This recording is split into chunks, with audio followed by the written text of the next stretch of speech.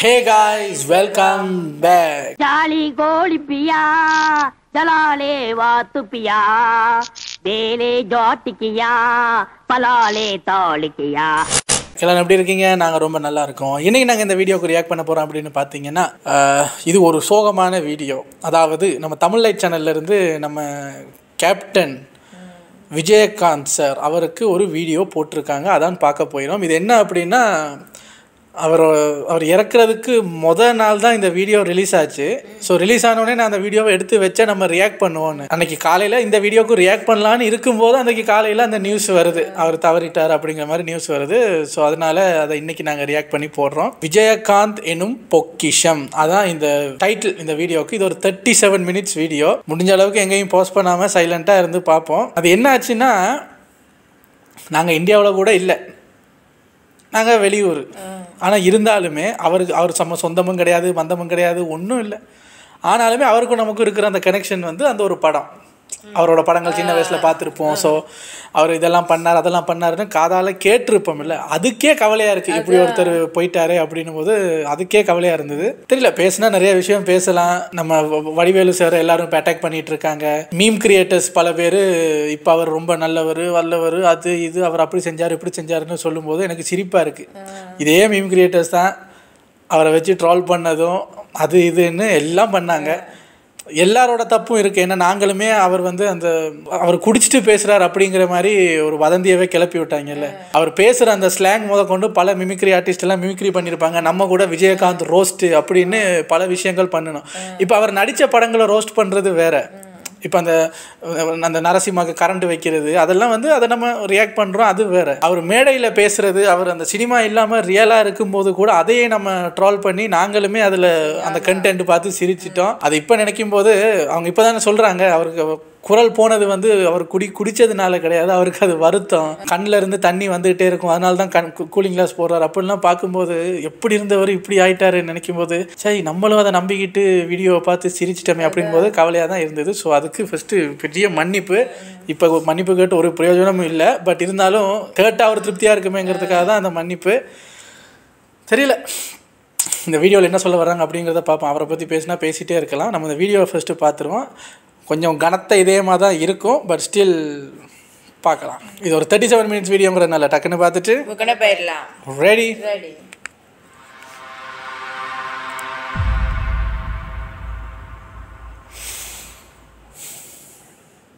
தமிழக நண்பர்கள் அனைவருக்கும் வணக்கம். சமீபத்தில் ஒரு வாரத்துக்கு முன்னாடி பார்த்தீங்க அப்படின்னா, விஜயகாந்த் அவர்களுடைய அந்த தேமுதிக கட்சியோட பொதுக்குழுவிற்கு அவர் வந்திருந்தார்.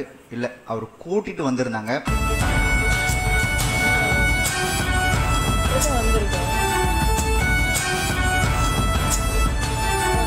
அவர் அந்த நிலைமையில பார்க்கும்போது என்ன சொல்றதுன்னே தெரியல. ஏன்னா ஒரு சிங்கம் மாதிரி கர்ஜிச்ச ஒரு மனுஷன் தன்னால எதையும் சுயமா செயல்பட முடியாத ஒரு மனிதரா அப்படியே உட்காந்துட்டு இருக்கிறத பார்க்கும்போது எனக்குலாம் ஒரு மாதிரி ஆயிடுச்சு. அவர் அப்படியே அந்த சேர்ல உட்காந்துட்டே இருக்கிறாரு. எங்க கொஞ்சம் கவனிக்காம விட்டா அப்படி சரிஞ்சு விழுந்துருவாரோ அப்படின்னு அவர் பின்னாடி இருந்து ஒருத்தர் பார்த்தீங்கன்னா சட்டையை பிடிச்சி டைட்டா அப்படியே பிடிச்சி இழுத்துட்டே இருக்கிறாரு. ஒரு சில பேர் பார்த்தீங்கன்னா ஷோல்டர்ல கை வச்சு அப்படி லைட்டா அவர் பின்னாடி தள்ளிட்டே இருக்கிறாங்க. ஏன்னா அவர் கொஞ்சம் விட்டா கூட அப்படியே முன்னாடி விழுந்துருவாரு. அவர் கண்ணு முன்னாடியே அவருக்கு என்ன நடக்குது அப்படின்றது தெரியுது. ஏன்னா மாலை போட போதும் சரி, அதே மாதிரி பிரேமலதா அவர்கள் பொதுச்செயலாளர் அறிவிக்கும் போதும் சரி, இந்த மாலை போடும்போது பார்த்தீங்கன்னா டக்குன்னு அவர் எழுந்து வரதுக்கு ட்ரை பண்றாரு. அதே மாதிரி பிரேமலதா அவர்கள் பொதுச்செயலாளர் அப்படின்னு சொல்லும்போது கூட அவர் எழுந்துக்க ட்ரை பண்றாரு. ஆனா அவரால் எதுவுமே முடியல. அவர் கண் எதிர்க்க தான் நடக்குது, ஆனா அவரால் எதுவுமே செயல்பட முடியல.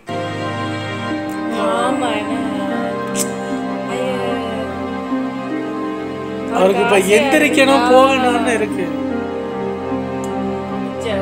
பொதுவாகவே எல்லாரோட வாழ்க்கையில இந்த கசப்பான இதாங்க எரிச்சலாக வருது. எப்படி இருந்தவர், என்ன இப்படி நல்ல கம்பீரமாக இருந்தவர். அது அவருக்கு நம்ம விவேக்கெல்லாம் அவரை பாசமாக ட்ரால் பண்ணுவாங்கல்ல. விஜயகாந்த் மாதிரி லெஃப்ட் லெக்கை சோத்தில் வச்சுட்டு ரைட் லெக்கால சொல்லிட்டு அடிப்பேன் அப்படிங்கிற மாதிரியெல்லாம் இருந்த ஆள் இப்போ பாருங்கள், கொஞ்சம் அந்த கையை எடுத்தோடனே இப்படி போகுது.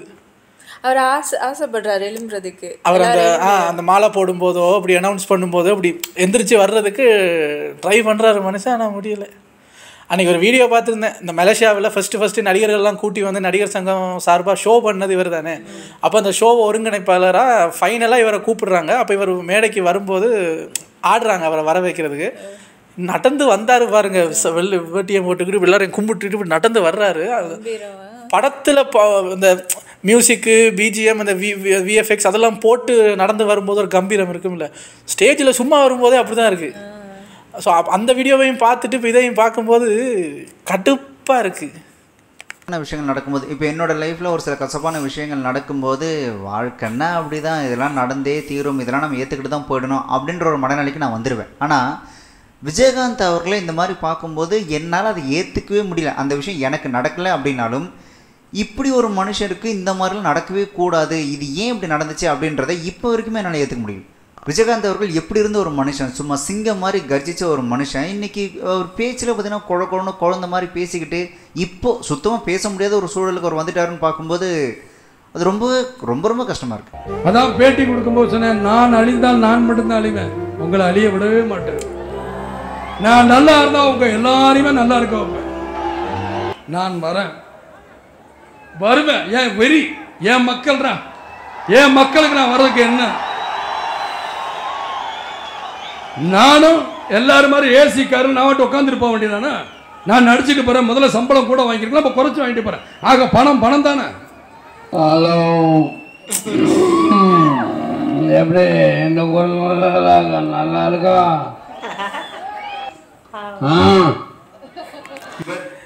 இதை போய் குடிச்சிட்டு வந்தாருன்னு சொல்லி எங்களையும் நம்ப வச்சிட்டீங்களே. நம்மளும் அப்படித்தானே, இவங்கெல்லாம் அதுக்கு ட்ராவல் பண்ணுறதுல அப்படித்தான் நினைச்சது. அந்த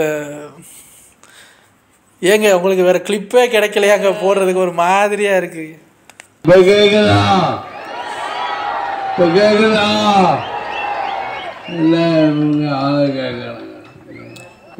நல்ல வருவேன், சீக்கிரம் வருவேன், மீண்டும் வருவேன். அப்பயும் மக்களுக்கு நல்லது கொண்டு எல்லாரும் சாப்பிட்டு போகணும். இது அப்பெல்லாம் யார் போடுவது, இதெல்லாம் போடலாம் எடுத்துக்கலாம். தெரிந்து கொண்டு உங்களது விடப்படுவது இந்த விஜயகாந்த். இப்போ இவர் சொன்ன இந்த டயலாக கேட்கும்போது ஒரு மாதிரியா இருக்கு. நல்லது, அவரோட குரல் தான் பிரச்சனை. அதான் இல்லை, உங்களிடமிருந்து விடைபெறுவது விஜயகாந்த்னு சொன்னார்ல, இந்த வீடியோவை 2 நாளைக்கு முன்னாடி பார்த்துருந்தா கூட பெருசாக பட்டிருக்காது. இப்போ அந்த அவரே அதை சொல்லி கேட்கும்போது ஒரு மாதிரியா அன்ஈஸியாக இருக்குங்க. இப்போ நம்ம மனுஷனுக்கு இப்படி நடக்கிறத பார்க்கும்போது தான் கடவுள் மேலேயே கொஞ்சம் கடுப்பாகுது. ஏன்னா நமக்குலாம் சின்ன வயசில் என்ன சொல்லி கொடுத்துருக்குறாங்க, தர்மம் தலை காக்கும், நல்லது பண்ணால் நீங்கள் பண்ண நல்லதே உங்களை காப்பாற்றும் அப்படின்னு சொல்லி தான் நம்மளே வளர்த்துருக்குறாங்க. அப்படி பார்க்கும்போது இவர் பண்ணாத நல்லதா, எவ்வளோ பேருக்கு எவ்வளோ நல்லது இவர் பண்ணியிருக்கிறாரு. முக்கியமாக வந்த அத்தனை பேருக்கு சாப்பாடு போட்டு சாப்பிட வச்சு அழகு பார்த்துருக்கிறாரு. அப்படி இவ்வளோ நல்லது பண்ணவருக்கு ஏன் இப்படிலாம் நடக்கணும்? இரவு கரெக்டாக ஒரு 7 மணி அந்த நேரத்தில் கூட ஒரு 10 பேர் ரசிகர் அப்படிங்கிற முறையில் நின்று இருந்தாங்க. நான் ரசிகர்னு தான் நினச்சேன். அப்புறம் தான் தெரியுது, இல்லை சார் டெய்லி அவர் உதவி பண்ணுவார், மத்தியானம் வந்தால் மத்தியான சாப்பாடு, நைட்டு வந்தால் நைட்டு சாப்பாடுன்னு. ஏன்னா அன்னைக்கு சாப்பாட்டில் கஷ்டப்படுறவன் நானும் ஒருத்தன். கொஞ்சம் ஒரு மாதிரி கொஞ்சம் ஒரு ஏழையாக இருக்காங்க, ஒரு வயசான பாட்டி மாதிரி இருக்காங்கன்னா அது எப்படி பணம் எடுத்து கொடுக்குறாருன்னே தெரியாது, யாருக்கும் தெரியாமல் நைஸாக கொடுத்துட்டு ஷூட்டிங் ஸ்பாட்லேயே அப்படி போய் அப்படி பார்க்க போகிற மாதிரி எப்படிமா இருக்கீங்க நல்லா இருக்கீங்களா அப்படின்ட்டு அப்படி கொடுத்துட்டு பேசாமல் வந்துடுவார். ஒன்றுமே தெரியாது அவர் கொடுத்துருக்காருன்னு யாருக்குமே தெரியாது. மற்ற அமைப்புகள்லாம் நன்கொடை தரும் முன்னாடி முதல் நன்கொடை நடிகர் சங்கத்திலேருந்து விஜயகாந்த் கொடுப்பார், சொந்த காசுலேருந்து கொடுப்பார். இன்னொன்று படிப்புன்னு முகமே தெரியாது, யார் என்னன்னே தெரியாது, சில நேரத்தில் பார்க்க கூட மாட்டார். அவங்களுடைய அப்ளிகேஷன் மட்டும் அது யாராவது கொண்டு வந்து அசிஸ்டன்ஸ் யாராவது ராமவசந்தன் யாராவது கொண்டு வந்து கொடுப்பாங்க. கொடுத்தோன்னா அப்படி பார்ப்பார், பார்த்துட்டு உடனே அவங்களுக்கு பணம் அமைச்சிருக்கணும். அவங்களுடைய முகம் கூட அவருக்கு தெரியாது, அதை பார்க்க கூட இது பண்ணார். முதல்ல அவங்களுக்கு பணத்தை கொடுங்க அப்படின்வார். அதே மாதிரி ஷூட்டிங் ஸ்பாட்லேயும் சரி. பார்த்தா அந்த ஹோட்டலுக்கு வெளியே தேவி எனக்கு தெரிஞ்சு ஒரு ஐ திங்க் ஒரு 5000 பேருக்கோ 10,000 பேருக்கு வேஷ்டி சட்டை தையல் மிஷின் ப்ரெசென்ட் பண்ணார் பெரிய மருது டைமில். அது ஒன்று. பிரசாதுக்கு ஆப்போசிட்னு நினைக்கிறேன் 24 hours கிளினிக், ஒரு ஓபி பேஷண்ட் கிளினிக்னு ஒன்று வச்சுருந்தார். அதில் வந்து அவுட் பேஷண்ட்ஸ் வந்து 3 டாக்டர்ஸ், ஐ திங்க் 3 ஷிஃப்ட்டுன்னு நினைக்கிறேன், if I am right. Out patients வந்து ஃப்ரீயாக வந்து ட்ரீட்மெண்ட் எடுத்துகிட்டு போகலாம். புரட்சி கலைஞர் விஜயகாந்த் சார் ஆஃபீஸில் தான் யாரோ வருவாங்க போவாங்க. நானே கண்ணால் பார்த்துருக்கேன். ராஜாபாத ஸ்ட்ரீட்டில் அப்போ ஆஃபீஸ் இருந்தது. அப்போ யாரோ வருவாங்க, சினிமாவுக்கு போராடிக்கிட்டு இருக்க இளைஞர்கள், அசிஸ்டன்ட் டைரக்டர்ஸு, நடிக்கணும்னு ஆசைப்படுற இளைஞர்கள் எவ்வளவோ பேர் வருவாங்க. வந்து மத்தியான சாப்பாட்டுக்கு எங்கடா போகலான்னு பார்க்கும்போது ராஜாபாத ஸ்ட்ரீட்டு விஜயகாந்த் சார் ஆஃபீஸ்னு வருவாங்க. எவ்வளவோ பேர் சாப்பிட்டு போவாங்க. யாரையும் அவர் எதுவும் கேட்டது. விஜயகாந்த் அவர்கள் திரையில் மட்டும் இல்லை, நிஜத்துலேயும் ஒரு ஏழைகளின் நாயகனாக தான் இருந்தார். இந்த மற்றவங்கள மாதிரி இந்த படத்தில் மட்டும் நான் ஏழைகளின் நாயகன், ஏழைகளுக்காக உயிரை கொடுப்பேன், இந்த ஒரு சொட்டு வேர்வைக்கு ஒரு பவுன் தங்க காசு கொடுப்பேன் அப்படின்னு சொல்லலாம் ஊரை ஏமாற்றவே இல்லை. அவர் திரையில் எப்படி இருந்தாரோ அதே மாதிரி தான் மக்கள்கிட்ட சகஜமாக பழகினார். எனக்கு சின்ன வயசுலேருந்து நன்மைகள் செய்து தான் பழக்கமே தவிர எது தீமைகள் செஞ்சலாம் எனக்கு பழக்கம் இல்லை. வலதுகை எடுத்து கொடுக்குற அந்த நேரத்தில் யோசிச்சா தப்பு தான், நான் இடதுகையில் எடுத்து கொடுக்குறேன். அந்த அளவுக்கு தர்மம் மிகச் சிறந்தது, சால சிறந்தது. நீ 4 ஏழைகளுக்கு உதவி பண்ணிப்பாரு, அதில் இருக்கிற சுகம் எதுலையும் கிடையாது. இதை நான் அனுபவிச்சிருக்கேன், நான் அனுகுணமாக அனுபவிச்சிருக்கிறேன். அதே மாதிரி இந்த மற்ற நடிகர்கள் மேலே ரஜினி, கமல், விஜய், அஜித் இவங்க மேலெலாம் கூட இவங்களால எனக்கு நஷ்டம் ஆகிடுச்சு அப்படின்னு சொல்லி அவங்க வீட்டு வாசலில் அவங்க மேலே பிரச்சனை பண்ண எத்தனையோ தயாரிப்பு நிறுவனங்கள், தயாரிப்பாளர்கள் இருக்கிறாங்க. ஆனால் விஜயகாந்த் அவர்களால் நஷ்டம் அடைஞ்சேன் அப்படின்னு ஒருத்தரும் இது வரைக்கும் சொன்னதே கிடையாது. அதே மாதிரி விஜயகாந்த் அவர்கள் எங்ககிட்ட பணம் வாங்கி ஏமாத்திட்டாரு, இல்லை பணம் கொடுக்குறேன்னு சொல்லி ஏமாத்திட்டாரு, இல்லை ஒரு வாக்குறுதி கொடுத்து அந்த வாக்குறுதியை செய்யாமல் ஏமாத்திட்டாரு அப்படின்னு விஜயகாந்த் அவர்கள் மேலே ஒருத்தர் இது வரைக்கும் குற்றச்சாட்டு சொன்னதே கிடையாது. தைரியமாக நான் மாறுதட்டி சொல்லுவேன், சாப்பாடு என்றால் அதில் விஜயகாந்தை தவிர யாரும் பேர் எடுக்க முடியாது. ஏன்னா போட்டு பேர் எடுக்கணுங்கிறது கிடையாது, எதுவுமே இங்கிருந்து வரணும். இங்கிருந்து வந்தால்தான் அது நிலைக்கும், இதயத்திலிருந்து எதுவுமே வரணும், வந்தால்தான் நிலைக்கும். ஆக நான் கற்றுக்கிட்டு இருக்கிறேன், எல்லாருக்கிட்டையும் நான் கற்றுக்கிட்டு இருக்கேன். என்ன நல்லதே கற்றுக்கிறேன். என்னையே செத்த 6க்கு 3 என்ன கொண்டு போகிறேன், காசு பணத்தை கொண்டு போறியா சொல்லுங்க பார்க்கலாம். நீங்கள் கோடி கோடியாக கொள்ளையடிச்சு ஊழல் பண்ணி சேர்த்து தான் அந்த காசை கொண்டு போக போகிறீங்களா, இல்லை காசில் தான் எரிக்க போகிறீங்களா? சந்தனம் கட்டியாலே எரிக்கலாம், காசு இல்லை. காசு இல்லாத என்ன பண்ணுவீங்க? உங்களுக்கு காசு படம், மக்களை வாழவி, மக்களை சிரிக்கவி, மக்களை சந்தோஷப்படுது. இதைத்தானே நீங்கள் சொல்லுது ஒவ்வொரு மதத்திலையும். பகவத்கீதையில் கூட கிருஷ்ணர் என்ன சொல்கிறாருங்கிறது நீங்கள் புரிஞ்சுக்கணும். எல்லாத்தையுமே எல்லா மதமும் ஒன்றைத்தான் சொல்லுது. அதனால தான் நான் ஜாதி மதத்தை பார்க்க மாட்டேன். ஜாதிங்கிற எந்த மதமும் கிடையாது, சும்மா இவங்க எழுத்துக்கிறேன். விஜயகாந்த் அவர்கள் பார்த்தீங்கன்னா இந்த போலியான முகம்னு ஒன்று இருந்ததே கிடையாது. இந்த முன்னாடி ஒன்று பேசிட்டு பின்னாடி போய் ஒன்று பேசுறது, இந்த மேடையில் ஒன்று பேசிட்டு அப்புறம் கீழே இறங்கினதுக்கப்புறம் அதை மாற்றி பேசுறது, இந்த படத்தில் வாரி வரலாறு நடிச்சுட்டு அதுக்கப்புறம் கீழே இறங்கினதுக்கப்புறம் என் காசு அதெல்லாம் நான் தரமாட்டேன் அப்படின்னு சொல்லி அந்த மாதிரி ஒரு பொய்யான முகத்தோடு அவர் வாழவே இல்லை. அவர் எப்போதும் எல்லாருக்கிட்டும் உண்மையாகவே இருந்தார். அதே மாதிரி தப்புனா தப்பு, சரினா சரி, தப்புனா தப்புன்னு சொல்லுவார், அதையும் மீறி கேட்கலாம் சப்பு சப்புன்னு 2 அப்பு அப்புவார். அதே மாதிரி தான் கூட இருக்கிறவங்களும் சரி, தன்னை நாடி வந்தவங்களுக்கும் சரி, அவங்கள வந்துட்டு அவ்வளோ அன்பாக பார்த்துக்கிட்ட ஒரு மனுஷன். அவங்களோட பொருளாதார ரீதியாகவும் சரி, இல்லை வேலைவாய்ப்பு, படிப்பு, இப்படி எல்லா விஷயத்திலும் அவங்களுக்கு கூட உறுதுணையாக இருந்து அவங்க கூடவே குடும்பத்தில் ஒருத்தராக பயணிச்சவர் தான் விஜயகாந்த் அவர்கள். அவர் நடிகனாக இருக்கும்போதே இந்த தையல் மிஷின் கொடுக்கறது, வாக்கர் கொடுக்கறது, இதெல்லாம் அவர் அப்பவே செஞ்சுட்டு கொடுப்பாருங்க. கொடுக்கறது தாங்க தெரியும் அவருக்கு.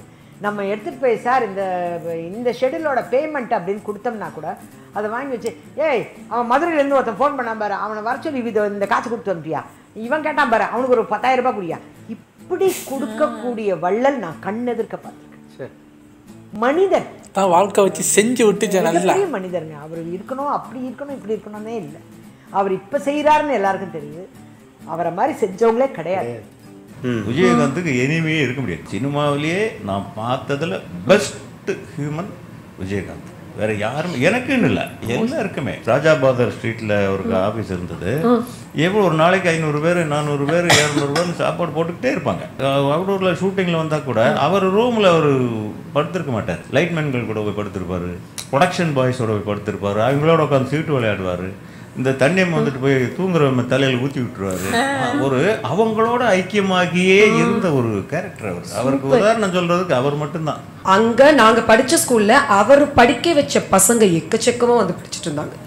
சார் ஹெல்ப் பண்ணி படிக்கிற பசங்க அந்த இடத்துல இருந்து ஒரு பெரிய ஏரியாவுக்கு ஃபுல்லா அவர் வந்து சாப்பாடு போட்டு ஸ்கூலுக்கு அனுப்பிச்சு ஃபீஸ் கட்டின பசங்க எல்லாம் அவர் வந்து பழைய மாதிரி ஆக்டிவா இருந்திருந்தாரு அப்படின்னா இப்போ வந்து இந்த புயல் வெள்ளத்துக்குலாம் இந்நேரம் அவர் களத்தில் இறங்கி வேலை செஞ்சிருப்பாரு. இந்த மற்ற நடிகர்கள் மாதிரி இந்த 100 கோடி சம்பளம் வாங்குற நடிகர்கள் மாதிரி வந்துட்டு எவன் சத்தா எனக்கு என்ன அப்படின்னு சொல்லிட்டு கண்டுக்காமல் போயிருந்துருக்க மாட்டார்.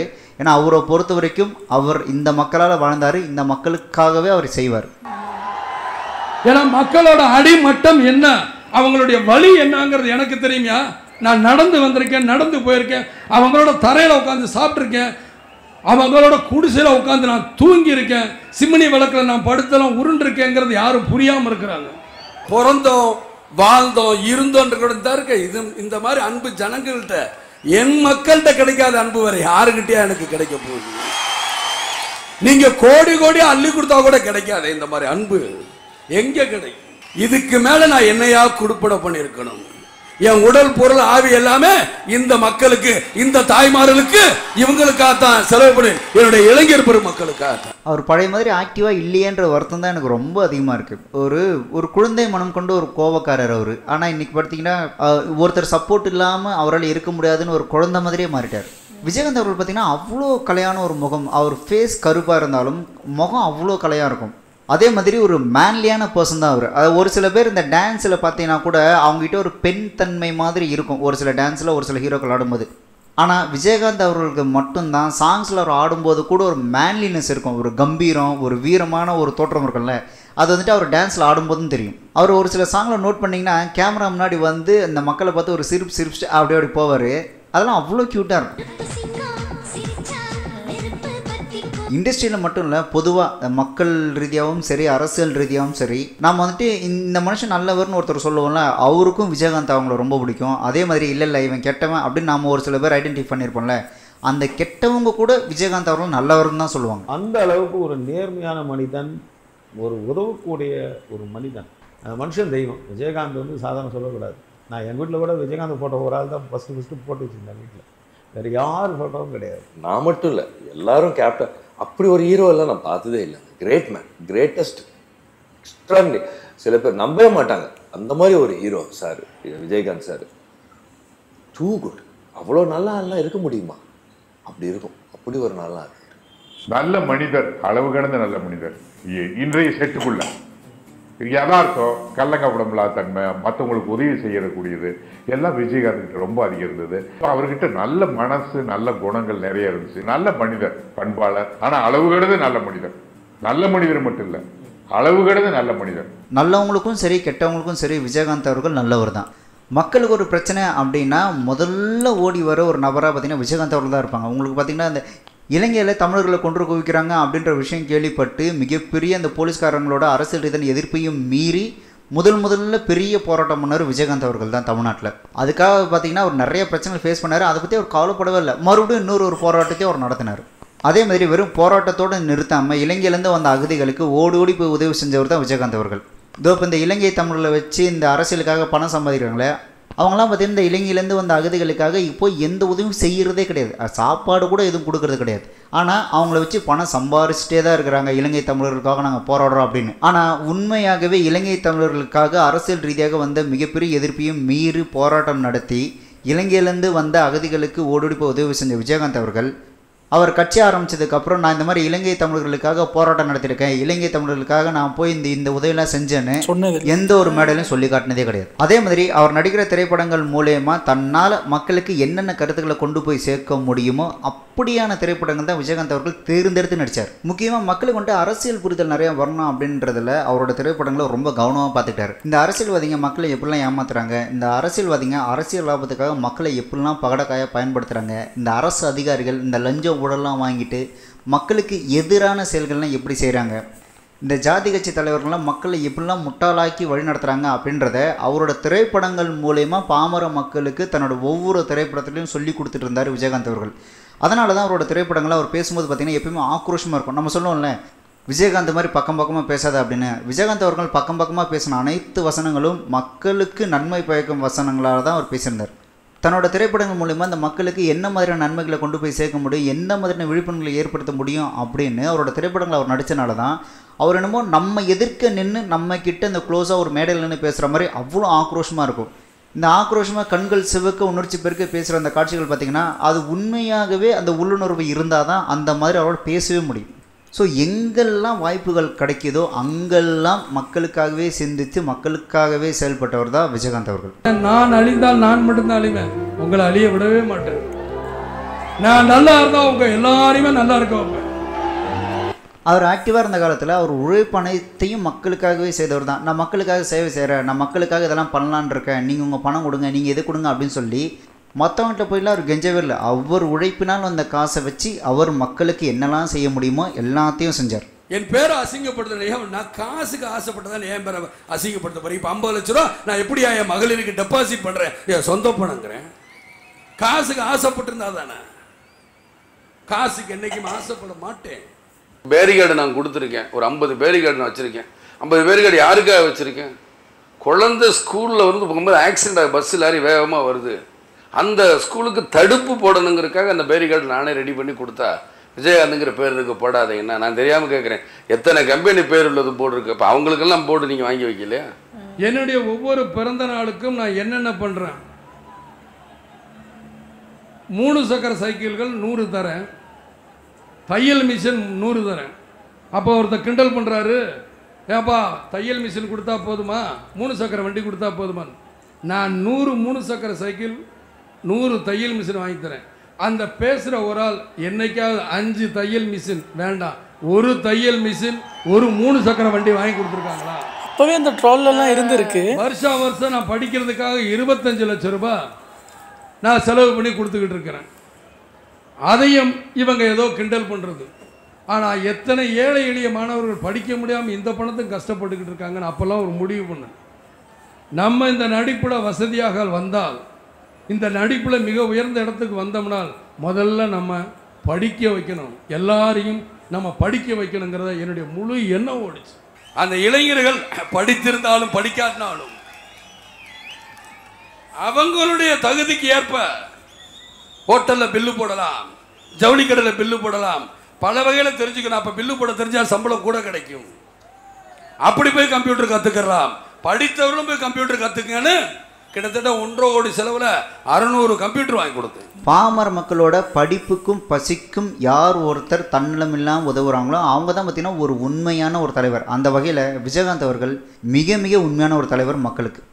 அவர் வீட்டுக்கு இந்த இன்கம் டேக்ஸ் ரைடு வந்தவங்களே அவங்களே மனசு விட்டு பாராட்டிட்டு போகிற அளவுக்கு அவ்வளோ நன்மைகள் செஞ்சுருக்கிறார். அவர் பார்த்தீங்கன்னா அவரை பொறுத்த வரைக்கும் செத்த 6க்கு 3 அவ்வளோதான், போடா பணம் நட பெரிய பணம், இவ்வளோ தான் விஜயகாந்த் அவர்கள். விஜயகாந்த் சார் ஆஃபீஸில் ரைடு நடக்குது.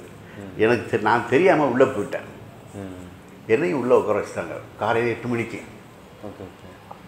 நைட்டு 2 மணிக்கு தான் ரைடு முடிஞ்சது. அப்போ தான் என்னையும் ரிலீஸ் பண்ணாங்க. போகும்போது அப்போ ராபர்ட்னு ஒரு இன்கம் டேக்ஸ் ஆஃபீஸர், அவர் வந்து இவர்கிட்ட சொன்னார், விஜயகாந்த் சார்கிட்ட, விஜயகாந்த் சார் எங்களை தப்பாக நினச்சிக்காதீங்க, எங்களுடைய டியூட்டி இது, அதனால செஞ்சோம், நீங்கள் டிஸ்டர்ப் ஆகிடாதீங்க. உங்கள் ரெக்கார்டுகள்லாம் பார்க்கும்போது நீங்கள் எவ்வளோ பேருக்கு தெரிஞ்சோ தெரியாமலோ எவ்வளோ நல்ல விஷயங்கள் பண்ணியிருக்கீங்க அப்படின்னு எங்களுக்கு தெரிஞ்சது. இப்படிப்பட்டவரையாக நம்ம டிஸ்டர்ப் பண்ணுறோம்னு நாங்களே வருத்தப்பட்டோம். அதனால் இப்படிலாம் வந்து கஷ்டம் கொடுக்குறாங்களேன்னு நீங்கள் நினச்சி இதெல்லாம் விட்டுறாதீங்க, உங்களுக்கு இந்த மாதிரி நீங்கள் தயவுசெய்து கண்டிப்பாக செய்யுங்க அப்படின்னு சொல்லக்கூடிய அளவுக்கு நல்ல மனுஷன். நீங்களும் என்ன உங்களுடைய 10 வயசுலேருந்து அன்றைக்கி பார்த்துருப்பீங்க. இன்றைக்கும் என்ன ஏன் சொல்கிறீங்க? நான் செய்கின்ற உதவி உங்கள்கிட்டலாம் போய் சேர்ந்ததுனால தான் எனக்கு இந்த வரவேற்பை கொடுக்குறீங்க. நான் 100 பேர் உதவி கேட்டால் நான் 100 பேருக்கு செஞ்சுருக்கணுங்கிறதெல்லாம் கிடையாது. நான் செஞ்ச உதவி 5 பேருக்காவது போய் சேர்ந்துருக்குது என்ற மனநிம்மதி தான் எனக்கு. தன் மீது ஒரு மிகப்பெரிய தன்னம்பிக்கை கொண்டு ஒரு கம்பீரத்தின் அடையாளம் தான் விஜயகாந்த். என் தாய்மார்களும் என் இளைஞர் சகோதரர் இருக்கும் போது அந்த தன்னம்பிக்கையில இந்த விஜயகாந்த் பேசுறேன். விஜயகாந்த் அவர்களால் பயனடைஞ்சவன்னு பார்த்தீங்கன்னா அது பல பேர் இருக்கிறாங்க. இவரை பார்த்ததுக்கப்புறம் இப்படி ஒரு மனுஷன் தான் நமக்கு தலைவராக வரணும், இவரு தான் அரசியலுக்கு வரணும் அப்படின்ற ஒரு ஆசை இருந்தது.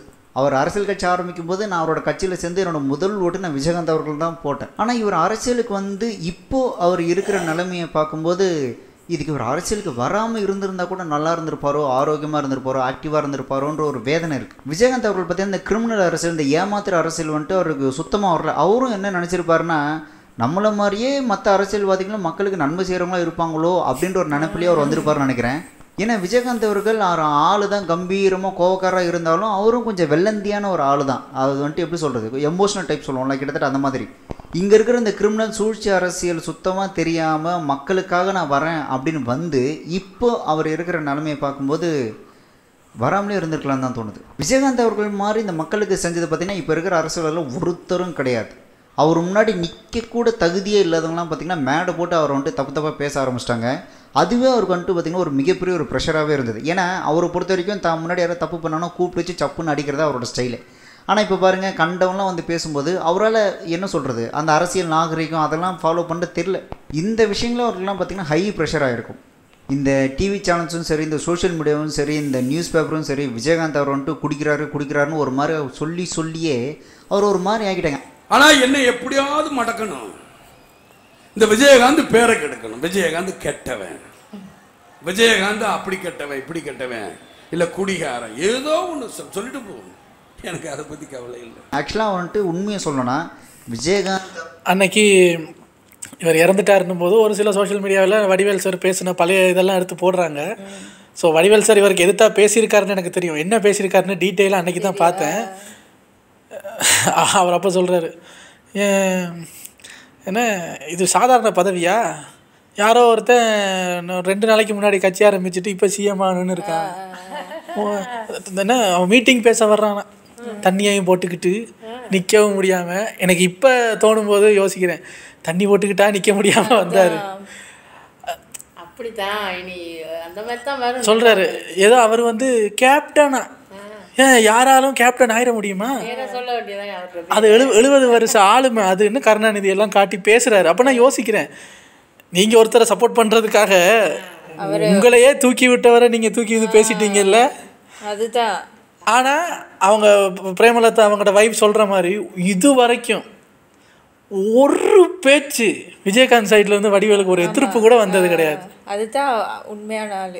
அவர் அவங்க வைஃப்ட்ட கேட்டிருக்காரு, இப்போ ஏன் வடிவேலு நடிக்கிறது இல்லை, அவன் நல்ல நடிகனாச்சே, அவனுக்கு சான்ஸ் கொடுக்கணும், இல்லை எல்லாரும் சான்ஸ் கொடுக்கணும். அவ்வளவுதான் நீங்கள், அவ்வளவுதான் அவங்க. அவர் அந்த நேற்று பார்த்தாலே தெரியுது அவர் அந்த ஊர்வலத்தை மக்களை எவ்வளவு பேருங்க பரிதாபங்க சேனல்ல இருந்து அப்படின்னு அறக்க பறக்க ஓடி வந்திருக்காங்க. என்னன்னா அவரோட மிமிக்ரி எல்லாம் பண்ணி தான் நாங்கள் வளர்ந்தோம், அவர் ஒரு தரமாவது பார்த்தணும்னு ஆசைப்பட்டோம், இப்போ அவர் போகிறதுக்குள்ளே பார்க்கணுன்னு தான் நாங்கள் ஓடி வந்திருக்கோன்னு கோபியும் சுதாகரும் ஓடி வந்திருக்காங்க. நைட்டு 3 மணிக்கு யாராவது போய் நிற்பாங்களா ரோட்டில் அவரோட பொடி வருமான்னு. இதான் அவர் சம்பாரிச்சது. ஆனால் இந்த சாக்கடை பிடிச்சி அரசியல் வார் ஒரு நல்லவனையும் தலைவனாக விட மாட்டேங்குது. நல்லது செஞ்சா அப்படித்தான். இவர் தலைவன் ஆகலை, அது கூட பரவாயில்ல. இவ்வளவு நல்லது பண்ணினவருக்கு கையெடுத்தா இப்படி சாயிற நிலைமை, அதுதான் பெரிய மன வருத்தமாக இருக்குது. நாங்களும் இந்தியாவுக்கு போன டைம் அவர் வீடு வரைக்குமே போயிட்டோம். போய் கடைசியில் அவர் உள்ளே இல்லை அப்படின்னு அவர் வீட்டு வாசலில் ஒரு போஸ்டர் ஒட்டி இருந்தது. ஒரு சாக்லேட் கலர் பேண்ட்டு, லைட் ப்ரௌனில் ஒரு ஷர்ட்டு, லைட் ப்ரௌனில் ஒரு ஷூ போட்டு இப்படி கையை தூக்கிட்டு நிற்கிற மாதிரி. அதுக்கு முன்னாடி இருந்து ஃபோட்டோ எடுத்துகிட்டு தான் வந்தேன். அவரை பார்க்க கிடைக்கல. விஜயகாந்த் அவர்களை விட மொடாக்குடி தமிழ் சினிமாவில் இருக்கிறாங்க. நீங்கள் வந்துட்டு பெரிய தலைவர்னு சொல்கிறவரெலாம் பார்த்தீங்கன்னா அவரெல்லாம் மொடாக்குடி தான். ஆனால் விஜயகாந்த் அவர்கள் பார்த்தீங்கன்னா அவருக்கு வந்து ஹெல்த் இஷ்யூஸ் நிறையா இருந்தது. இந்த தைராய்டு இருந்தது, அப்புறம் ஹை ப்ரெஷர் ஆகும்போது பார்த்தீங்கன்னா அந்த நரம்புலாம் வெடிக்கும்ல, மனோ ரீதியாக அவர் அட்டாக் பண்ணி அவர் வந்து ஓவராக டென்ஷன் ஏற்றி நரம்பு வெடிக்க வச்சு அவர் ஒரு வழி ஆக்குனதுனால தான் அவர் இப்படி இருக்கிறார். அவருக்கு உடல்நிலை வந்துட்டு கொஞ்சம் பின்னடைவாகுது அப்படின்னு ஆரம்பத்தில் தெரியும் போதே அவர் வந்துட்டு கொஞ்சம் பாதுகாத்து வச்சுருந்துருக்கணும். இல்லை இவர் வந்து கொஞ்சம் ட்ரீட்மெண்ட்டில் இருக்கிறாரு அப்படின்னு சொல்லி அவர் கொஞ்சம் இந்த மேடைகளை பேச விடாமல் வெளில விடாமல் அவர் கொஞ்சம் பாதுகாத்து வச்சுருந்துருக்கணும். ஆனால் அதை அவங்க குடும்பம் பண்ணாமல் அரசியல் லாபத்துக்காக அவரால் முடியாத சூழ்நிலையில் கூட அரசியல் மேடைகளை ஏற்றி அரசியல் பொதுக்கூட்டங்களை கொண்டு வர வச்சு அந்த மேடைகளில் இந்த பொது இடங்கள்லையும் அவரால் பேச முடியாமல் நாக்கு குளறி நிற்க முடியாமல் கால் தடுமாறி கோபத்தில் நாம் என்ன செய்கிறோம், நாம் வந்துட்டு சரியாக தான் செய்கிறோமா, இது வந்துட்டு இந்த மேடை பேச்சுக்கும் இல்லை வந்து பொது இடத்துல இது அழகா அப்படின்றது கொஞ்சம் கூட புரியாமல் அவர் செய்த ஒரு சில விஷயங்கள் அவர் அப்படியே ஒரு கோமாளி மாதிரி ஆகிடுச்சு. எல்லாரையுமே ஏன்டா விஜயகாந்துக்கு இப்படி அரிக்குதுன்னு நினைக்காதீங்க, பூச்சி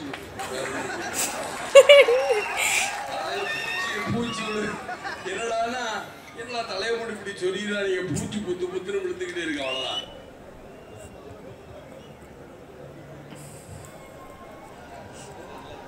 பெருந்தலைவர் காமராஜர், மக்கள் தலைவர் ஜி.கே. மூப்பனார் வழி நின்று மாநில உரிமை அமைத்து ஒரு புதிய வரலாறை படைப்பதற்கான அச்சாரமாக இதை நான் கருதுகிறேன்.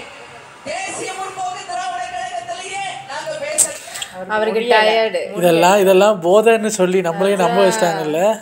அப்படித்தானே எல்லா நியூஸ்லயும் எல்லா இடத்துலயும் அப்படித்தானே வந்துச்சு. அவரோட குடும்பத்தையும் நம்ம தப்பு சொல்ல முடியாது. ஒருவேளை அவருக்கு இதுல திருப்தி கிடைக்கும் என்று அவங்க கொண்டிருக்காங்க. அதான் அவரே சொல்லியிருப்பாராக்கும். நான் அவங்க வைஃபே சொன்னாங்கல்ல, அவரே ஒரு பேஷண்ட்டாக யூஎஸ்ல இருந்து வந்து நம்ம கொஞ்சம் ஃப்ரெஷ்ஷாக ஆகிட்டு போய் கலைஞர் சமாதியை பார்க்கலான்னு போது அட்டம் பிடிச்சாராம். இல்லை இப்போயே போகணுன்னு நைட்டு 3 மணிக்கு அந்த வீடியோ கூட பார்த்தேன். நடக்க முடியாமல் நடந்து வந்து அந்த சமாதியை பார்த்து அழுதுட்டு இருக்காரு 3 மணிக்கு. அவரே ஒரு பேஷண்ட்டு. ஸோ இவருக்கு இதில் தான் திருப்தி போல இருக்கு. நான் மக்களை பார்க்கணும், அந்த பொதுக்கூட்டத்துக்கு போகணும். அவங்களும் என்ன பண்ணியிருப்பாங்க, இப்படி பொதுக்கூட்டத்துக்கு கூட்டி போனால் கூட அவர் கொஞ்சம் நிம்மதியாக குணமாயிருவார். அந்த மனசை தேத்துவோன்னு கொண்டு வந்திருக்க கூடும். நம்ம யாரையும் டக்குன்னு பழி சொல்லவும் முடியாது, தெரியல. ஆனால் இந்த இனி மீடியாவில் வர எந்த வீடியோவையும் டக்குன்னு நம்பிடக்கூடாதுங்க. எடிட்டிங்கில் என்ன வேணாலும் பண்ண முடியும். இந்த வீடியோலாம் நம்ம முதல் பார்க்கக்குள்ள ஒன்றும் பண்ணலை. இப்போ அதான் ஒரு இது ஒன்று சொல்லுவாங்க, அதெல்லாம் ட்ரோல் பண்ணாங்க. அவர் ஏதோ அப்படி பேசும்போது கையில் ஒரு வயர் மாட்டிடும், மைக்கோட வயரு, இது ஏதோ வந்து கையில் ஏதோ மாட்டுது இந்த இவங்க அப்படின்னு அதை கலட்டுவார். அந்த தைராய்டு அதான் அவருக்கு வந்து இப்போ கையில் மாட்டுது வயர், அதை டக்குன்னு எடுத்து விடுவோன்னு தெரியாது, அதை கொஞ்சம் இருங்கன்னு சொல்லி அந்த வயரை எடுத்து அதில் ஒரு சிரிச்சிட்டு, ஆனால் அதெல்லாம் வந்து இந்த கையில் வந்து ஏதோ மாட்டுது அப்படின்னு அவர் பேசுனது எல்லாம் ட்ரோல் பண்ணி நாங்களும் அதை பார்த்து சிரிச்சு சை.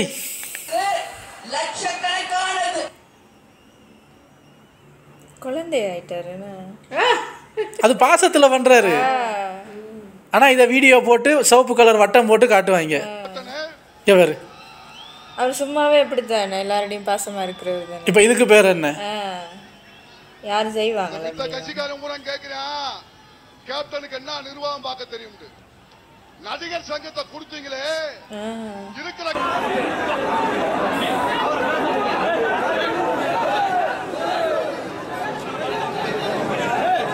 அவரோட கட்சி மெம்பர்ஸ் தப்பு பண்ணாலுமே கோவப்படுறாரு. இந்த ஒரு நிமிஷம் இருங்க, சத்தம் போட்டுக்கிட்டு தான் யாருமே பேச முடியாது. சத்தம் போட்டுக்கிட்டு இருந்தா நான் கூட கிளம்பிடுவேன். நான் ஊருக்கு சத்தம் போடுறது, சத்தம் போட்டுக்கிட்டு தான் எப்படி பேசுறது? எல்லாரும் இவ்வளோ பேருக்கு இந்த கூட்டத்தில் சத்தம் போட்டுக்கணும். நான் எல்லா பக்கம் திரும்ப இது ஒன்றும் மேடை. இப்போ எனக்கு சிரிப்பு வருதுங்க இந்த மீம் பேஜஸ் எல்லாம் பார்க்கும்போது. இவர் இப்போ இப்படி கண்ணாடியை கழட்டி முறைச்சாருல்ல, இதுதானே ஒரிஜினல் வீடியோ. இப்போ இப்படி பார்க்கும்போது நமக்கு அவர் ஏன் முறைக்கிறாருன்னு தெரியும். சத்தம் போடுறாங்க, அப்போ அவர் அவரோட கட்சி வாக்கில் முறைக்கிறாரு. எப்படி எடிட் பண்ணியிருந்தாங்க இதை கலட்டும் போது அந்த மாதிரி அந்த ஃபன்னி பிஜிஎம் எல்லாம் போட்டு அவரை அவங்க சொன்ன மாதிரி ஜோக்கராகவே மாற்றிட்டீங்க. அதில் எங்களுக்கும் பங்கு இருக்குது. உங்களை சப்போர்ட் பண்ண பார்த்தீங்களா? நீங்கள் பண்ணுற அந்த ட்ரோல் எல்லாம் பார்த்துக்கிட்டே அப்படின்னு சிரிச்சா பார்த்தீங்களா? எங்களை செருப்பால் அடிக்கணும். இப்போ அந்த வீடியோவை பார்க்கும்போது இப்போ சிரிப்பு வருதா? ஏன்னா இதில் எந்த ஒரு பிஜிஎம்மும் கிடையாது. இப்போ தெரியுது எதனால அவர் முறைக்கிறாரு சொல்றாரு. இது ஒன்றும் டெம்பர் ட்ராவலர் சுற்றி வந்து பேசுறது. இது மேடை தான் ஒரு பக்கம் தான் பேசுவாங்க. அதனால சொல்கிறேன், ஆறாது ஆறாது உள்ள வேண்டா கத்துறது. இப்போ சொல்லிக்கிட்டே இருக்காங்க. அவரோட கட்சி மெம்பர்ஸுக்கு தான் திட்டுறாரு. சும்பையா சொல்லிக்கிட்டே இருக்க கேட்கல. அவங்க அறிவில்லை, ஆறாது அறிவில்லை. இருக்கிற ஆளுகளும் அமைதியா இருக்காங்க. சும்மா இருக்கணும். இப்போ தெரியுதா போட்டோவுக்கு தெரியுதா? சார் நான் கேள்வி பதில் சொல்லணுங்கிற எனக்கு ஒன்றும் அவசியம் கிடையாது சார். தேட்டி கேள்வி நீங்க கேட்கற உரிமை இருக்கும்போது எனக்கு பதில் சொல்லணுங்கிற உரிமை இல்லை. எங்க நீங்க பேசுறீங்க மற்றவங்க டிஸ்டர்ப் பண்ணணும்னா கமெண்ட் இருக்க மாதிரியா தூக்கி அடிச்சிடும் பார்த்துட்டு சும்மா இருக்கும். சும்மா உனக்கு தான் பேசுறது, எனக்கு பேசுறது சும்மா சும்மா இல்லை.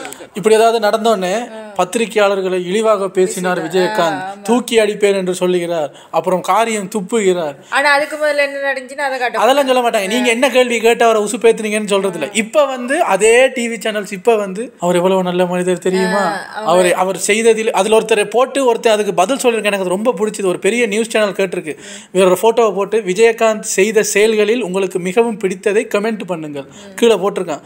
உங்களை மாதிரி ஜேர்னலிஸ்ட்டை பார்த்து துப்புனாரு, எனக்கு அது ரொம்ப பிடிச்சிருந்தது அப்படின்னு அவன் கமெண்ட் பண்ணியிருக்கான். அதில்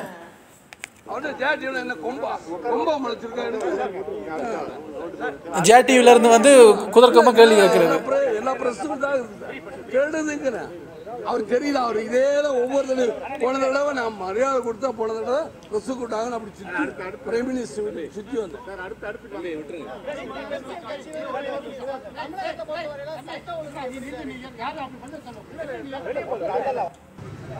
சரி நீங்களே சரி நீங்களே போய் சொல்லுங்க.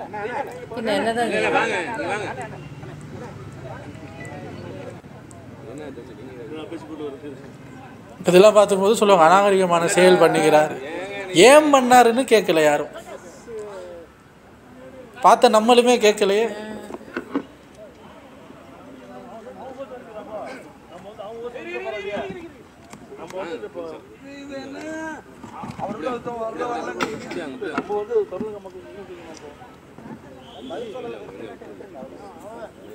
அவருக்கு மேலும் மேலும் கேட்கிறாரு. அதுக்கு அவர் பதில் சப்போர்ட் பண்ற தினமல் இருக்கிற நீங்க போறீங்க நீங்க என்ன நீங்க அதெல்லாம் அப்ப விட்டுருங்க. நீங்க கேளுங்க. உச்சநீதிமன்றமானது ஜெயலலிதாவுடைய சொத்து குவிப்பு வழக்கில் பவானி செய்யும் நியமனம் இது எல்லாத்தையும் விட்டுவிட்டு தூக்கி அடிச்சிடும் பார்த்துக்க. அதை மட்டும் கட் பண்ணி அப்படியே போட்டு அதை ஒரு டெம்ப்ளேட்டாக மாற்றுறது. இங்கே வாங்க அடிக்க மாட்டேன் வாங்க, அதெல்லாம் டெம்ப்ளேட்டு. ஆனால் அதுக்கு முன்னுக்கு என்ன நடந்தது பின்னுக்கு என்ன நடந்தது அவங்களும் சொல்லலை, நாங்களும் கேட்கல. எப்படி சார் நீங்க வாங்க வாங்க, ஏன் பயப்படுறீங்க? வாங்க, நான் அடிக்கல மாட்டேன் வாங்க.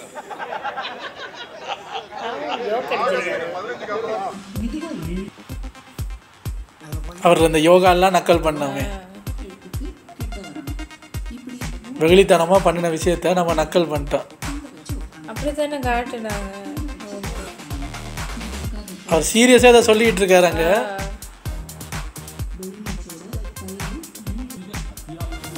சிங்கம் மாதிரி கட்சிச்ச மனுஷன் அவங்களோட அரசியல் லாபத்துக்காக அவரோட உடல்நிலை சரியில்லாத போது போகக்கூடாத இடங்கள்லாம் போக வச்சு, அவரை பேச வச்சு, அவரை தடுமாற வச்சு, வாய் குளர வச்சு, மீம்ஸ் கிரியேட்டருக்கோ ட்ரோல் மெட்டீரியலாகவும் மாறி அவர் அப்படியே ஜோக்கராக மாற்றி மக்கள் முன்னாடி கொண்டு வந்துட்டாங்க. இதெல்லாம் பார்த்தீங்கன்னா ஒரு டோட்டல் பாலிடிக்ஸ் தான். எப்படி இல்லைங்க, இதில் 2 பக்கமும் இருக்குது.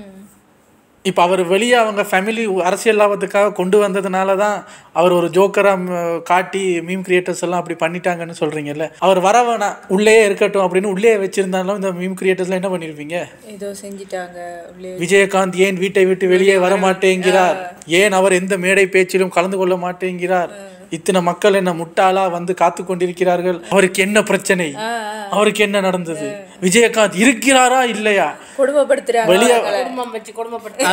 வெளியே வந்தாலும் இதைத்தான் பண்ண போறீங்க, உள்ள இருந்தாலும் இதைத்தான் பண்ண போறீங்க. So no difference. எப்படி சொல்றதுன்னா, இப்போ தேமுதிக அப்படின்ற ஒரு கட்சி இருக்கிறதுக்கு மிக முக்கிய காரணம் விஜயகாந்த் அவர்கள் தான். தேமுதிகக்கு மக்கள் ஓட்டு போறதுக்கு மிக முக்கிய காரணம் விஜயகாந்த் அவர்கள் தான். கட்சி ஆரம்பிச்ச கொஞ்ச நாளே எதிர்கட்சி தலைவராக வரக்கூடிய கெப்பாசிட்டி உள்ள ஒரு நபராக விஜயகாந்த் அவர்கள் கம்பீரமா இருக்கும்போது, முதல்ல அவரோட கட்சியை காலி பண்ணணும் அப்படின்னா அந்த தலைவரான விஜயகாந்த் அவரோட அந்த இமேஜை காலி பண்ணணும். ஒரு போர் நடக்குது அப்படின்னா அந்த போர்ல அந்த ராஜாவை கொண்டுட்டாங்க அப்படின்னா அவ்வளவுதான், போர் முடிஞ்சு போச்சு. ராஜாவே கொண்டுட்டாங்க அப்படின்னா அப்ப கீழே இருக்கிற அனைத்து படைகளும் காலி இல்லை, அந்த மாதிரி தான். ஸோ நல்லா கம்பீரமா நிக்கிற ஒரு கட்சியை காலி பண்ணோம்னா அந்த கட்சி தலைவரோட இமேஜை காலி பண்ணிட்டோம் அப்படின்னா அந்த கட்சி காலின்னு பக்காவா பிளான் போட்டு அவரோட இமேஜை எப்படிலாம் டேமேஜ் பண்ண முடியுமோ அப்படியெல்லாம் டேமேஜ் பண்ணாங்க இந்த பத்திரிகைக்காரங்க, இந்த மீம் கிரியேட்டர்ஸ், இந்த ட்ரோல் எல்லாருமே சேர்ந்து.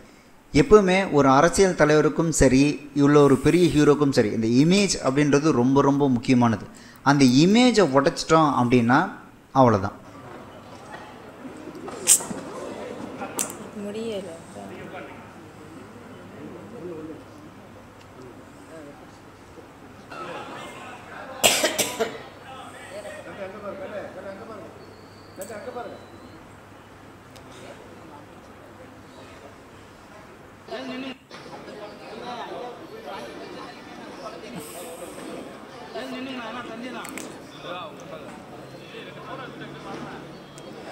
அந்த ஸ்லோ ஆயிட்டாரு.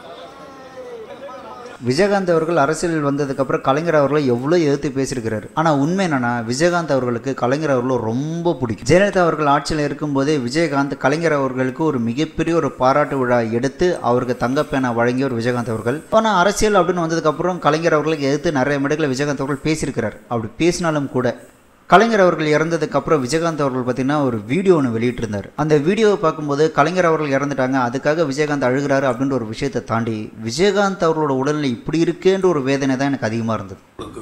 ஆழ்ந்த இரங்கலை தெரிவித்துக் கொள்ளுகிறேன். 5 தடவை முதலமைச்சர் இருந்தார். 5 தடவையும் தன் சின்ன கட்டுக்கோப்பாக நடந்து அமெரிக்காவில் இருந்தால் கூட என்ன எண்ணங்கள் நினைவுகளும் எல்லாம் கலைஞர்கிட்ட தான் இருக்குங்க. நானும் அவரும் ரொம்ப நல்லா படம் விஜய் பாரு நீங்கள் சொல்லாமா அவர் என்ன கூப்பிடுறதால ஆவதுக்கு ஒரு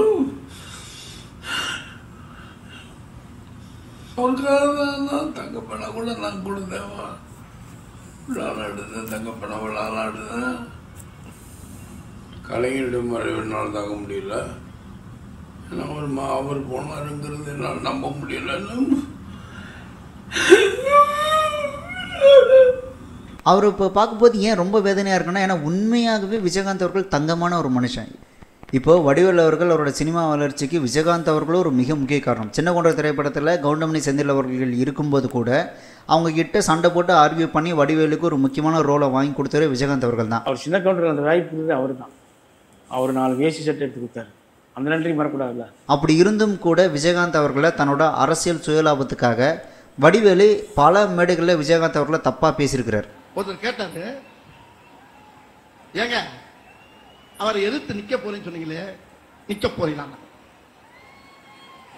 ஒரு மேடையில ஏறினாவே சரியா உன்னால நிக்க முடியலையே, இந்த ஆளை போய் நான் ஏத்துனா எனக்கு தாங்க கேவலம். அவருக்கு பேர் வச்சிருக்காங்க, சொல்லக்கூடாது. கேப்டனா? கேப்டன். எதுக்கு கேப்டன்? எதுக்கா கேப்டன்? என்னையே தண்ணியை போட்டுக்கிட்டு போறது கேப்டனா? தண்ணியில மிதக்கிற கப்பலை ஓட்டுறவனுக்கு பேர் தான்டா கேப்டன். எந்நேரம் தண்ணியில மிதக்கிறவனுக்கு பேரு கேப்டன் கிடையாது. தண்ணியில மிதக்கிற கப்பலை ஓட்டுறவனுக்கு பேர் தான் கேப்டன். எந்நேரம் தண்ணியில மிதக்கிறவனுக்கு கேப்டன் கிடையாது. என்னதான் வடிவேலு அவர்கள் விஜயகாந்த் அவர்களை இவ்வளோ தப்பான பேச்சு எப்படியும். அதான் எனக்கு இதில் இந்த அரசியல் கேம் புரியலைங்க. இந்த சிரிச்சிட்டு இருந்தாரு நம்ம திருமாவளவன் ஐயா, விஜயகாந்த் அவரை புகழ்ந்து பேசும்போது அவருக்கு பக்கத்தில் இருந்து சிரித்த ஒரு வீடியோவையும் பார்த்தேன். இப்போ இந்த மேடையில் உட்காந்துருக்காரு, வடிவேல் அவரை எதிர்த்து பேசும்போது அதுக்கும் சிரிக்கிறாரு. இதில் யார் உண்மையாக இருக்கா யார் பொய்யா இருக்கான்னு ஒன்றுமா விளங்கலை. ஆனால் வடிவேல் சார் ஒரு நிறைய பேர் சொன்னாங்க, ஒரு காமெடியனாக ஜெயிச்சிட்டிங்க, ஆக்டராக ஜெயிச்சிட்டிங்க, மனுஷனா தோற்று போயிட்டீங்க, கேவலமானவரம் ஆயிடுச்சு. இல்லை நான் அதுக்கு சொல்லலை. இப்போ நீங்கள் கேட்ட ஒரு கேள்விக்கு பதில், இந்த அவருக்கு பேர் வச்சுருக்காங்க கேப்டனா, எந்நேரமும் தண்ணியை போடுறவன் கேப்டனா, கப்பலில் இருக்கிறவன் தான் கேப்டன் அப்படின்னு சொன்னீங்கல்ல. உங்கள் மூஞ்சில் சாணியை கரைச்சி போட்ட மாதிரி அவர் இறந்த வீடியோவை பாருங்களேன். விஜயகாந்த் காலமானார்னு சொல்கிற வீடியோ டைட்டில் 1 2 தான் வரும். கேப்டன் போயிட்டாரு, கேப்டன் கேப்டன் கேப்டன்னு. கேப்டன் தான் நீங்கள் கேட்டீங்கல்ல, இவருக்கு யாருங்க கேப்டன் பேர் வச்சது? நாங்கள் தான் வச்சோம். இப்போ அந்த வீடியோவை பாருங்களேன், கேப்டன்னா அவர் தாங்கிற மாதிரி ஆகிப்போச்சு. உங்கள் எல்லாரோடையும் கம்பேர் பண்ணும்போது அவர் செஞ்சதுக்கு கேப்டனுங்கிற பேர் சரிதான்.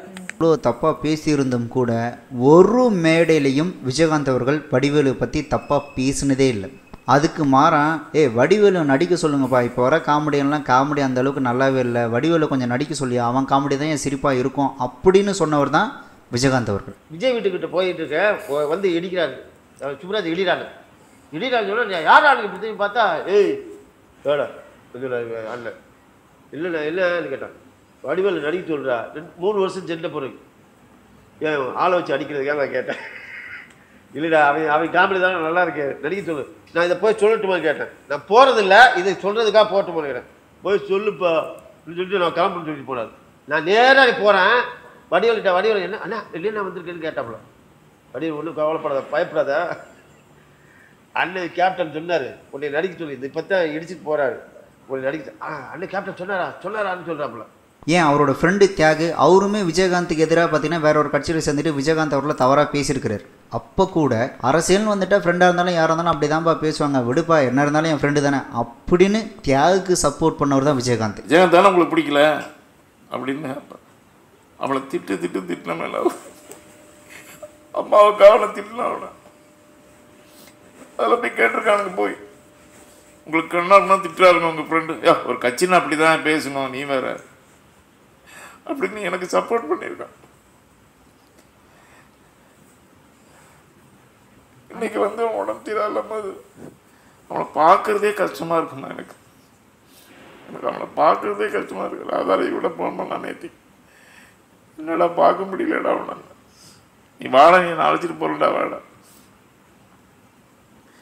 நான் நட்புங்கிறத அவள்கிட்ட தான் தெரிஞ்சுக்கிட்டேன். ஆனால் சொல்லுவோம்ல, எத்தனையோ பேர் எவ்வளோ தப்புலாம் பண்ணுறாங்கன்னா ஒரே ஒரு தப்பு தான்ப்பா பண்ணேன் அப்படின்னு சொல்லுவாங்களா, அந்த மாதிரி விஜயகாந்த் அவர்கள் அவரோட வாழ்க்கையில் செய்த ஒரு மிகப்பெரிய ஒரே ஒரு தவறு அவரோட நண்பரான ராவுத்தர் அவர்களை பிரிஞ்சது. ஏன்னா விஜயகாந்த் அவர்கள் மதுரையிலேருந்து சென்னைக்கு வந்து அவரோட ஆரம்ப காலத்திலேருந்து விஜயகாந்த் அவர்களுக்காகவே வாழ்ந்து விஜயகாந்த் அவர்கள் கூடவே கஷ்டப்பட்டு விஜயகாந்த் அவரோட முன்னேற்றத்துக்காகவே உழைச்சி எங்கே தனக்கு கல்யாணம் ஆனால் தனக்கு வர பொண்டாட்டி இல்லை தனக்கு வர குடும்பம் வந்துட்டு விஜயகாந்த் கிட்டேருந்து நம்மளை பிரிச்சிருமோ அப்படின்னு விஜயகாந்த் அவர்களுக்காகவே திருமணம் செஞ்சு தனக்குன்னு ஒரு குடும்பத்தை கூட அமைச்சிக்காம விஜயகாந்த் அவரோட நலனுக்காக மட்டுமே வாழ்ந்தவர் தான் இப்ராஹிம் ராவுத்தர் அவர்கள். அவரை தன்னோட குடும்பம் வந்ததுக்கப்புறம் பிரிஞ்சது தான் விஜயகாந்த் அவர்கள் செய்த ஒரு மிகப்பெரிய தவறு. ஆனால் இதில் என்ன ஒரு ஹைலைட்னா, ஒரு பிரபலமான நடிகையை கல்யாணம் பண்ணிக்க இருந்த விஜயகாந்த் அவர்களோட மைண்டை மாற்றி இல்லை இதெல்லாம் எதிர்காலத்துக்கு சரிபட்டு வராது அப்படின்னு சொல்லி பிரேமலதா அவங்கள பார்த்து விஜயகாந்துக்கும் பிரேமலதா அவர்களுக்கும் திருமணம் செய்து வைத்ததே இப்ராஹிம் ராவுத்தர் தான். விஜயகாந்த் அவர்கள் அந்த தவறை மட்டும் செய்யாமல் இப்ராஹிம் ராவுத்தரை மட்டும் பிரியாமல் இருந்திருந்தாரு அப்படின்னா இந்நேரம் விஜயகாந்த் அவர்கள் சிஎம். என்னதான் 1000 நல்லது பண்ணாலும் அவங்க வாழ்க்கையில் செய்கிற ஒரே ஒரு தவறு அவங்களோட வாழ்க்கையை எப்படிலாம் மாற்றும் அப்படின்றதுக்கு விஜயகாந்த் அவர்கள் உதாரணம். விஜயகாந்த் அவர்கள் கட்டி காத்த அந்த கோட்டை இமேஜ் எல்லாமே அவரோட கண்ணு முன்னாடியே சரிஞ்சிட்டே வருது. அவருக்கு நல்லா தெரியுது தான் கண்ணு முன்னாடி இதெல்லாம் நடக்குது, ஆனால் அவரால் எதுவுமே பண்ண முடியல.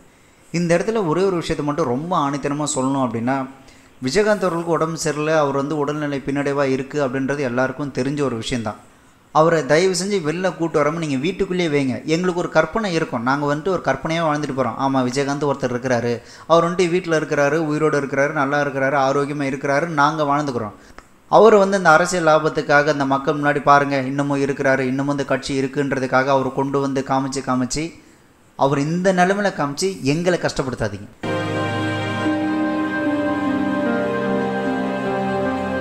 உருவமே மாறி போச்சு.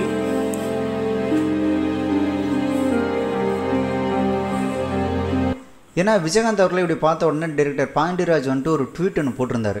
அதாவது, கேப்டன் திரு விஜயகாந்த் அவர்களுக்கு இப்பொழுது சரியான ஓய்வு தேவை, அவர் பூரண குணமடையும் வரை அவரை இப்படியெல்லாம் கஷ்டப்படுத்தாதீங்க ப்ளீஸ், பிடித்த ஒரு நல்ல மனிதரை இப்படி பார்க்க ரொம்பவே கஷ்டமாக இருக்குது. இப்படி பாண்டியராஜ் வந்து பதிவு போட்ட உடனே பிரேமலதா உடனே ரொம்ப டென்ஷன் ஆகி, நீங்கள் ஏதோ பதிவு போடணும்னு போடாதீங்க, இது ஒன்றும் சினிமா கிடையாது, கட்சி, அவர் எப்படி பார்த்தோன்னு எங்களுக்கு தெரியும் அப்படின்னு சொல்கிறாங்க. நீங்கள் அவரை பார்த்துக்கிட்ட லட்சணம் தான் ஊருக்கே தெரியுது. ராவுத்தர்லாம் இருந்திருந்தால் அந்த நிலமா இருக்கும் வந்திருக்குமா?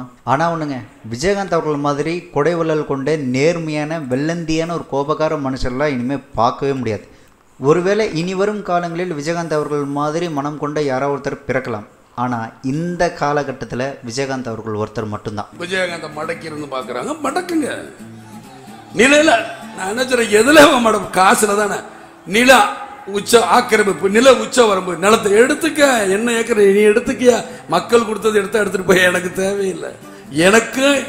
எனக்குன்னு ஒரு ஏதோ ஒரு இடம் கொடுப்பீங்களா, அது இருக்கும்ல. என் மனைவிக்குன்னு ஒரு இடம் இருக்குன்னு உங்க சட்டத்தில் இடம் இருக்கும்ல. என் பிள்ளைக்குன்னு இத்தனை இருக்குல்ல, அது கிடைச்சா எனக்கு போதும். இந்த இவ்வளவு பேர் இருக்க, இந்த 4 பேர் வந்தா ஒரு நேரம் சோறு போட மாட்டீங்க.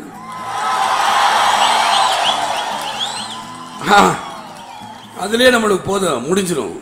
இத்தனை பேர் வீட்டுக்கு நான் போயிட்டு வரக்குள்ள முடிச்சிடும். என்னையா காசு காசு காசு பணம் படப்புவாங்கயா, நீங்களும் உங்க காசு என்னையா கோடி கோடியா சேர்த்து வச்சு எங்கயா கொண்டு போறீங்க? செத்தா கூட அருணாக்குடி அத்து விட்டுட்டு தான் உள்ளத்துக்கு கொண்டு போய் போதைக்கிறான். காசும் கிடையாது, ஒண்ணும் கிடையாது. நல்லா இருந்தது வீடியோ, நல்லா இருந்தது. பட்டு தெரியல, பல வீடியோவுக்கு கன்க்ளூஷன் பேசுவோம், இதுக்கு என்னத்தை கன்க்ளூஷன் பேசுகிறது? 2 நாளைக்கு முன்னாடி பேசியிருந்தாலாவது அவர் குணமடையட்டும்னு சொல்லியிருக்கலாம். இப்போ எல்லாம் முடிஞ்சு போச்சு. இனி தெரியல, இந்த வீடியோவை எப்படி முடிக்கிறதுன்னு தெரியல. உங்களை அடுத்த வீடியோ வந்து சந்திக்கிறேன். Take care.